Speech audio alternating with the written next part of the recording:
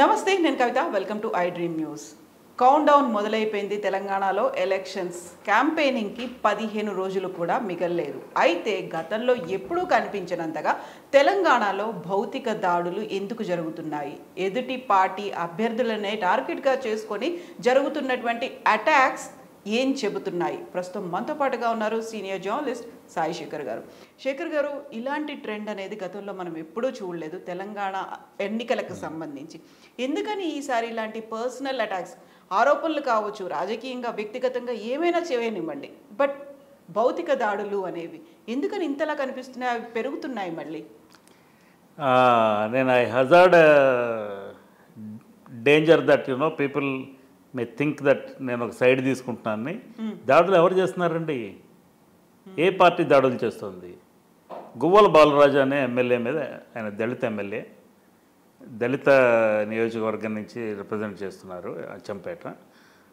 అక్కడ కాంగ్రెస్ అభ్యర్థి ఆయన మీద అటాక్ చేశాడు. జస్ట్ నిన్న కాక మొన్న రాత్రి 2 days ago ఆయన హాస్పిటలైజ్ అయ్యాడు. కొత్త ప్రభాకర్ రెడ్డి గారు బహుశా చాలామంది రాజకీయ నాయకుల కంటే అత్యంత సౌమ్యుడు, మృదుభాషి. ఆయన 2 సార్లు ఎంపీగా ఎలక్ట్ అయి ఉన్నాడు. ఇప్పుడు దుబ్బాక నుంచి పోటీకి దిగాడు. ఆయన మీద ఎవరో అతను రేవంత్ రెడ్డి గారితో కలిసి ఎన్నికల ప్రచారంలో పాల్గొంటున్నటువంటి ఫోటోలు, వీడియోలు కూడా బయటకు వచ్చినాయి. ఆ వ్యక్తి ఆయన మీద కత్తితో దాడి చేశాడు. దాన్ని ఏదో ట్రివియలైజ్ చేయడానికి ట్రై చేశారు. కోడి కత్తి అది ఇది అని ఏదో ఆయన చంద్రబాబు నాయుడు గారు ఆ జగన్మోహన్ రెడ్డి గారి మీద జరిగిన అటాక్ని ఎలాగ తేలిక చేశారో అలాగే దీన్ని తేలిక చేద్దామని ట్రై చేశారు. ఆయన చాలా ప్రాణాపాయ స్థితి నుంచి బయటపడ్డాడు. 15 ఇంచుల స్మాల్ ఇంట్రెస్ట్ ఆయన చిన్న పేరు కట్ చేశారు. ఆయనకి భవిష్యత్తులో మనలాగా తినలేడు. ఆయన జీర్ణం ఆ పద్ధతిలో అవ్వదు, ఆరోగ్య సమస్యలు వస్తాయి. ఆ మనిషి మీద అటాక్ చేశారు. తర్వాత ఇబ్రహీంపట్నం ఒక్క చేత్తో ఇలా అంటే రాదండి. ఇబ్రహీంపట్నంలో క్లాషెస్ జరిగినాయి బీఆర్ఎస్కి కాంగ్రెస్కి. మీరు నేను కొట్టేస్తుంటే నేను ఊరుకోను, ఎదురు తిరుగుతాను కదా. ఎవరు వేశారు మొదటిసారి అటాక్? రాయ్ ఎవరు వేశారు? మొదటి రాయ్ ఎవరు వేశారు? ఇది ఇన్వెస్టిగేట్ చేయాలి. అక్కడ ఇబ్రహీంపట్నంలో అక్కడ వైలెన్స్ ఏర్పడింది ఏమండి. తర్వాత నిన్నే కోమటిరెడ్డి వెంకటరెడ్డి గారి అనుచరులు ఒక ముస్లిం ఫ్యామిలీ మీద అటాక్ చేశారు. అతను బీఆర్ఎస్ ఫేవరబుల్గా ఉన్నాడని. నువ్వు సెక్యులర్ అంటావు, ముస్లిం మీదకి అటాక్కి వెళ్తావు. అతను మైనారిటీ, అంటే రిలీజియస్ మైనారిటీయే కాదు, అక్కడ అతనే is not a contestant there. అతని మీద అటాక్ చేసి మీరు మాకెందుకు ఓట్లేరు, వాళ్ళ తల్లి గారి మీద కూడా భౌతికంగా దాడి చేశారు. ఆవిడకి ఏదో బట్టలు కూడా కొంత చిరిపినాయి. తప్పండి ఇది. ఎవరు చేస్తున్నారు? Frustration, out of frustration attack చేస్తున్నారు. ఇది మనం కంబైన్డ్ ఆంధ్రప్రదేశ్లో చూసాం. ఇంతకు ముందర అత్యధిక పోలీసు బలగాలను డిప్లాయ్ చేయడం అనేది ఏ ప్రాంతాల్లో ఉండేదండి? కంబైన్డ్ ఆంధ్రప్రదేశ్లో నక్సలైట్ అఫెక్టెడ్ ఏరియాస్లో ఉండేది. ఎందుకంటే పీపుల్స్ వార్ గ్రూప్ వాళ్ళు లేక మావోయిస్టులు ఎప్పుడెక్కడ అటాక్ చేస్తారో, పోలింగ్ సిబ్బందికి ఏమవుతుందో కొంత సమాచారం ఉండేది. అండ్ ఇలాంటివి జరిగేవి, ల్యాండ్ మైన్ బ్లాస్టులు జరిగేవి. ఎలక్షన్ జరుగుతున్నప్పుడు నేను యాక్చువల్గా నరసరావుపేటలో ఎలక్షన్ జరుగుతుంటే నేను కవర్ చేస్తున్నాను గుంటూరు జిల్లాలో. ఎలక్షన్ జరుగుతున్న రోజు నాడు there was a land mine blast near Vinukonda and 7 police officers చనిపోయారు. చంద్రబాబు నాయుడు గారు ముఖ్యమంత్రి. సో ఇలాంటి సందర్భాలు చాలా చూసి ఉన్నాం మనం ఆంధ్రాలో. ముఖ్యంగా అక్కడ ఫ్యాక్షన్ రాజకీయాలు ఉన్నాయి అండ్ చాలా యానిమాసిటీ ఉంటుంది 2 పార్టీల మధ్య. ఇప్పుడు వైఎస్ఆర్ కాంగ్రెస్, అప్పట్లో తెలుగుదేశానికి కాంగ్రెస్కి మధ్యన రాజకీయ హత్యలు జరుగుతుండేవి. అది ఎన్నికల వాతావరణంతో సంబంధం లేకుండా. ఉదాహరణకి వంగవీటి మోహన్ రంగా హత్య 88లో, తర్వాత 2005లో పరిటాల రవీంద్ర హత్య. ఇవి కాక మధ్యలో గాదిలింగప్ప అని ఆయన చంపేశారు. ఇంకా రకరకాల మందిని చంపేశారు. చంపేసిన వాళ్ళ లిస్ట్ తీసుకుంటే ఈ 2 పార్టీల్లోనే బోల్డ్ మంది ఉంటారు. పల్నాడు ఏరియాలో కానీ ఇంకా మొత్తం across the state personalised attacks, దాడులు, భౌతిక దాడులు, గ్రూప్ క్లాషెస్ చాలా నార్మల్ కంబైన్డ్ స్టేట్లోని. ఇప్పుడు ఆంధ్రాలో కూడా, ప్రస్తుతం ఆంధ్రాలో కూడా. అయితే 2014లోని 18లోని భారీ ఎత్తున జరగలేదు. మీరు ఉదాహరణకి 2019లో ఎలక్షన్ జరిగినప్పుడు కోడెల శివప్రసాద్ గారు అప్పటిదాకా స్పీకర్. ఆయన ఎన్నికల్లో పోటీ చేస్తుంటే ఒక విలేజ్లో భౌతికంగా దాడి చేసి తరుక్కున్నారు ఆయన్ని. ఆయన మీద వ్యతిరేకత అంత భారీ ఎత్తున వచ్చింది. ఎలక్షన్ కూడా ఓడిపోయాడు ఆయన. సో అంత అటువంటి టైప్ ఆఫ్ కోడల ఇంట్లో ఒకసారి బాంబులు పేలి. అప్పుడు నేను గుంటూరులోనే ఉన్నాను. నేను ఇంట్లో బాంబులు పేలినాయి. సో ఆ బాంబుల విషయంలో అతనేం పెద్దగా తప్పున్నవాడు కాదు. బట్ దెన్ ఆయన ఇంట్లో బాంబులు పేలాయి అంటే ఇంట్లో బాంబులు పెట్టుకునే పరిస్థితి ఏర్పడిందిగా. సో అక్కడ వైలెన్స్ వేరు, ఇక్కడ వైలెన్స్ వేరు. ఇక్కడ ఇది ఫస్ట్ టైం జరుగుతుంది బికాజ్ ఆఫ్ ఫ్రస్ట్రేషన్ అండి. ఫస్ట్ టైం జరుగుతుంది. ఇప్పుడు నక్సలైట్ యాక్టివిటీ లేదు ఇక్కడ. తెలంగాణలో నక్సలైట్ యాక్టివిటీ లేదు, దాదాపుగా పోయింది. ఆంధ్రాలో కూడా పోయింది. దానికి కొంత రాజశేఖర రెడ్డికి వాళ్ళకి క్రెడిట్. ఆ టైప్ ఆఫ్ వైలెన్స్ పోయింది. పోయిన తర్వాత ఇప్పుడు కూడా నేను ఇందాకే రాష్ట్ర పోలీస్ డైరెక్టర్ జనరల్ గారితో మాట్లాడుతున్నాను. 19,000 లొకేషన్స్లో ఎలక్షన్ జరుగుతుంది. అంటే 19,000 లొకేషన్స్ అంటే 19,000 బూతులు కావు, 19,000 లొకేషన్స్ మాత్రమే. ఈ 19,000 లొకేషన్స్లోనూ అంటే ఒక బూత్ ఏరియాలో 10 లొకేషన్స్ ఉండొచ్చు, అట్లా 10-20 ఉండొచ్చు. మొత్తం 19,000 లొకేషన్స్ని ఐడెంటిఫై చేస్తే స్టేట్లో 4,400 లొకేషన్స్ని క్రిటికల్ ప్లేసెస్గా ఐడెంటిఫై చేశారు. ఇప్పుడు ఎందుకంత నెంబర్ వచ్చింది? Because of this attitude, because of this activity. మనకు గతంలో సెన్సిటివ్ జోన్లు, highly sensitive area, hyper sensitive ఉండేవి కదా, అది మెల్లిమెల్లిగా తగ్గిపోయిందేమో అనుకున్నాం. ఇప్పుడు మళ్ళీ తగ్గల. ఏమైందంటే ఇప్పుడు first sensitive and hyper sensitive అనే నామిన్క్లేచర్ తీసేశారు. ఆ భాష వాడడం లేదు. Election commission is not approving that. So total locations and critical locations. ఇప్పుడు వాళ్ళు వాడుతున్న పదం ఇది, క్రిటికల్ లొకేషన్స్.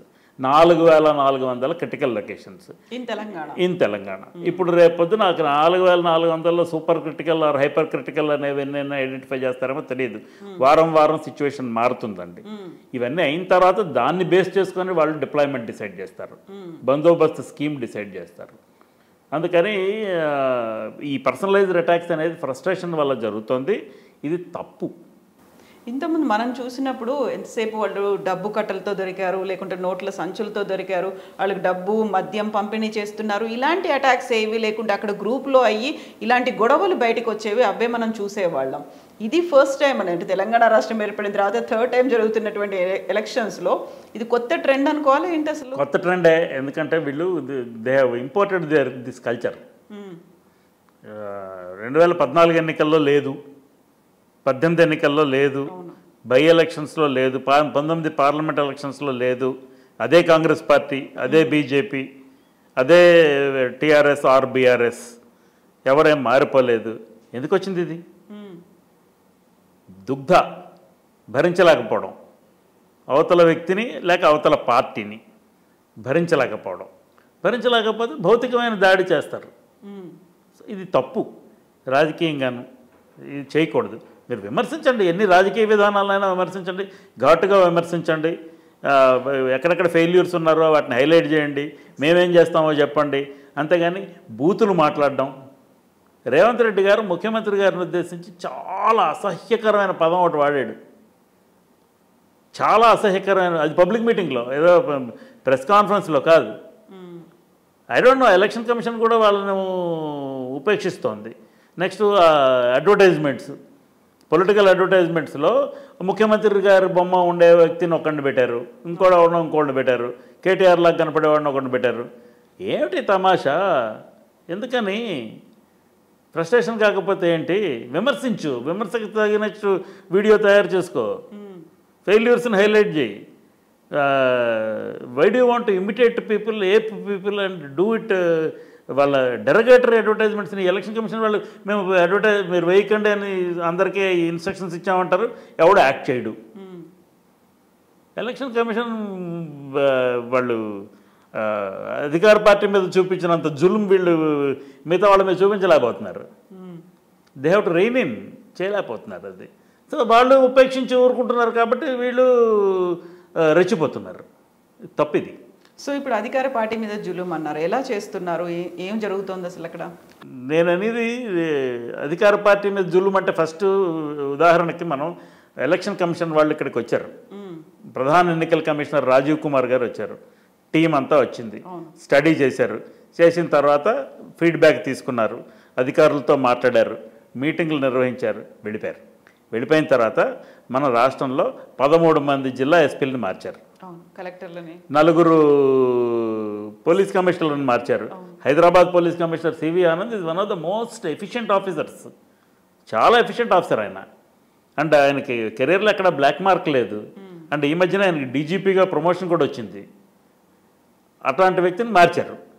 కరీంనగర్లో సిపిగా ఉన్న ఆయన్ని మార్చారు, నిజామాబాద్లో సిపిగా ఉన్న ఆయన్ని మార్చారు, చాలా జిల్లాల కలెక్టర్లను మార్చారు. ఎలక్షన్ కమిషన్ ఎలక్షన్ దృష్టిలో పెట్టుకొని కొన్ని ట్రాన్స్ఫర్లు చేయాల్సి ఉందని ఎలక్షన్ కమిషన్ డైరెక్షన్ ఇస్తే దాని ప్రకారం ఎలక్షన్ రెడీగా టీంని రెడీ చేసింది స్టేట్ గవర్నమెంట్. చేసిన తర్వాత వీళ్ళందరినీ మార్చారు. 13 మంది ఎస్పీలను మారిస్తే కొత్త వాళ్ళని వేశారు. దానికి వాళ్ళు ఇచ్చిన కారణం ఏంటి తెలుసా అండి? ఐపీఎస్ ఆఫీసర్స్ లేరు, నాన్ క్యాడర్ ఎస్పీలని జిల్లా పోలీసు అధికారులుగా నియమించారు, ఇది తప్పు అని.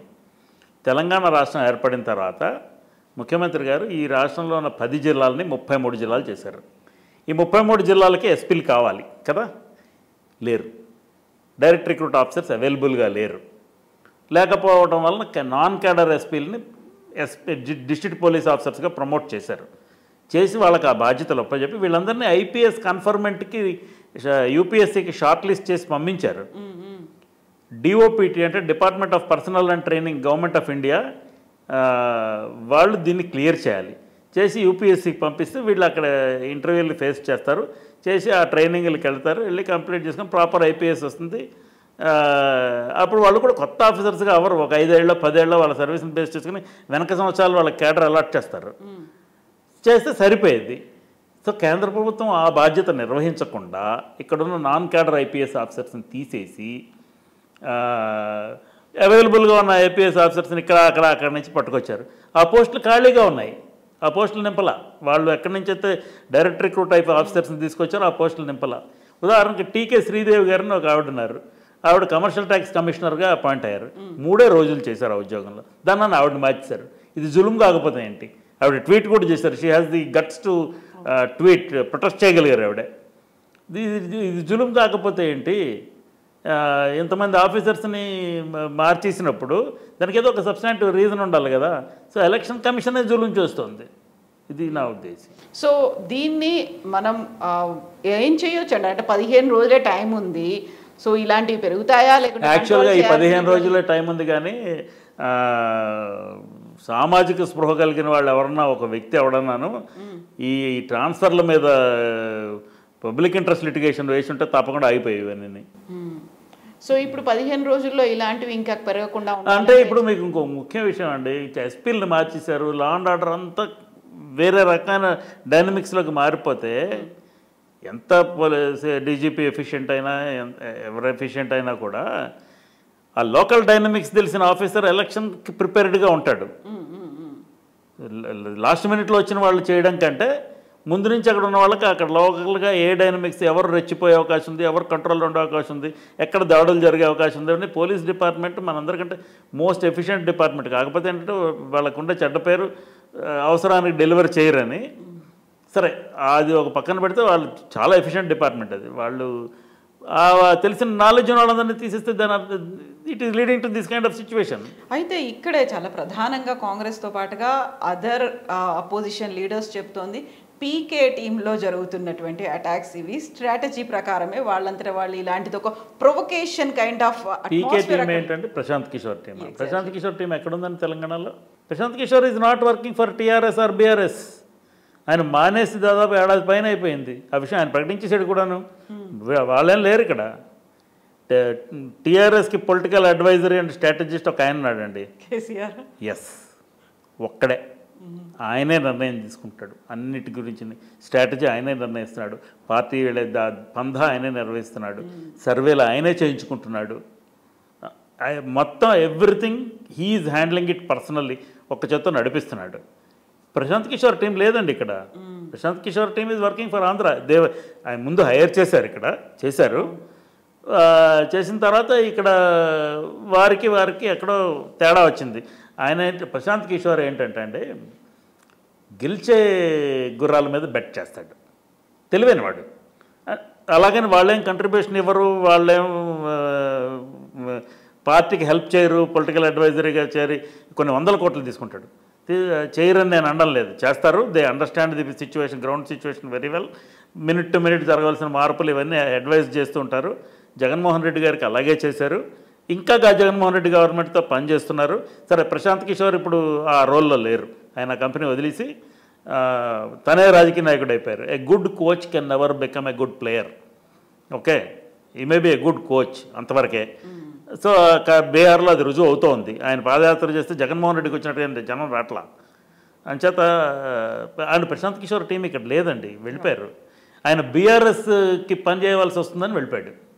ఆయన చేయమంటారు, కేసీఆర్ గారు నేచురల్గా బీఆర్ఎస్గా మారిస్తే నేషనల్ ఎజెండా ఇంప్లిమెంట్ చేయాలి, అక్కడ దానికి వర్క్ చేయాలి.